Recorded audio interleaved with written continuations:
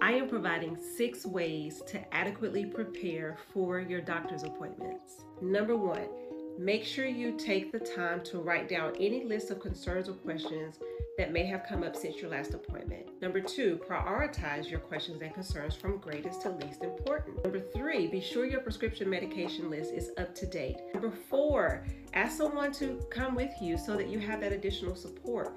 5, position yourself so that you can both see and hear well during your appointment. And number 6, make sure you jot down any questions you may have so that you can go over them in your appointment or after your appointment has ended.